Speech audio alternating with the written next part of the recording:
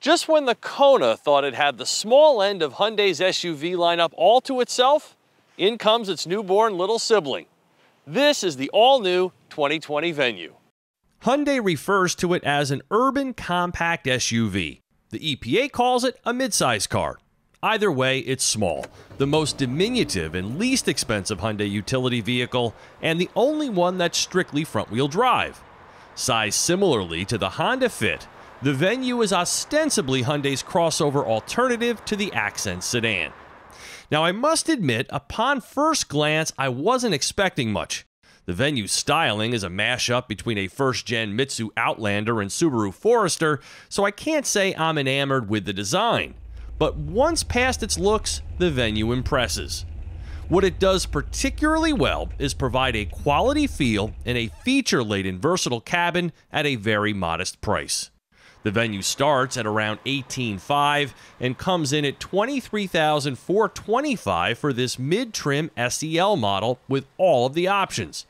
And in typical Hyundai fashion, this gives the Venue auto climate control, heated front seats, a sunroof, industry-leading infotainment with navigation, Apple CarPlay and Android Auto, a leather-wrapped steering wheel, proximity key with push-button start, a drive mode selector with sport and snow settings, LED lighting front and rear, and tons of advanced safety features, including blind spot, rear cross traffic, and lane keep assist.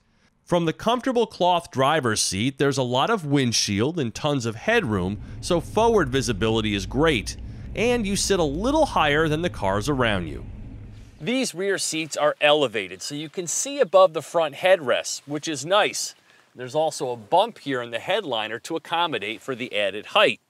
I also like the fabric they've chosen for these seats, both for its appearance and for the way that it holds you in place.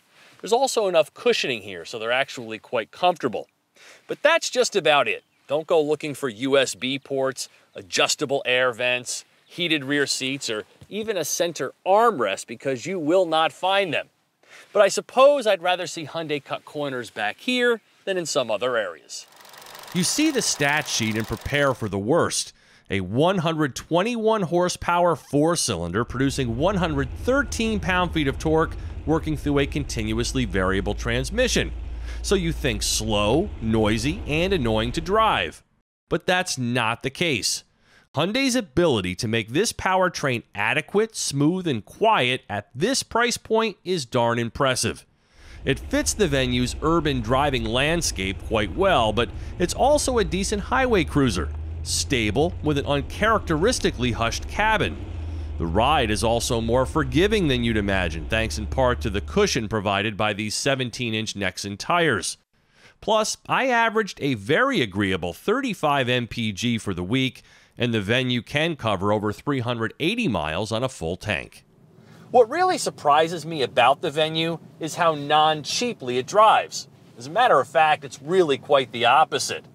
This 1.6-liter engine and CVT pairing is mature far beyond its modest output and the Venue's bargain-minded price tag. And the steering and handling will leave you shaking your head that an entry-level model like this can be this good. It's also quiet and stocked with features you might not expect. A 6-speed manual is available on the base SE trim, but loses out to the CVT in mileage. Now, you've got to realize that the Venue's cargo room behind the rear seats isn't going to hold too much, though it is greater than that of the Fits. So just make sure the size is going to meet your needs. So as long as you're cool with the looks, the Venue would make for a great first new car, a city runabout, or an everyday quasi-SUV for those on a budget. For TestDriveNow.com, I'm Steve Hammis.